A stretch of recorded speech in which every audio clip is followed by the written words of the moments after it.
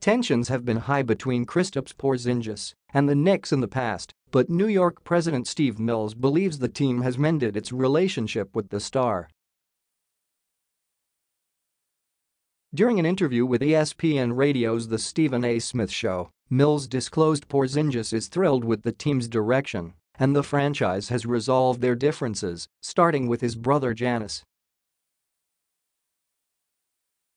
"We've worked really hard in rebuilding the relationship with KP.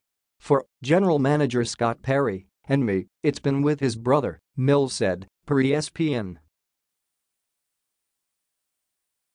"We had to make Janis, who is his agent and his brother, make him feel like he was part of our group and let him understand what we are doing as a team, where we're taking this thing."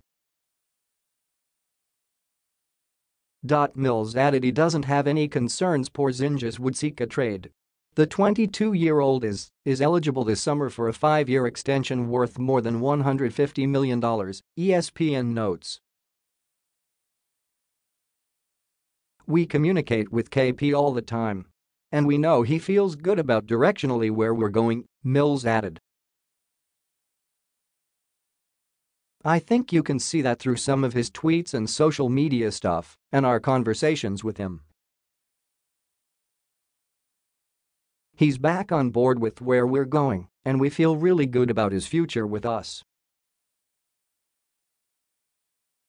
Some of the reported tension involved Porzingis being upset with the way then Knicks coach Jeff Hornacek treated him, resulting in Porzingis skipping his exit interview last year out of frustration.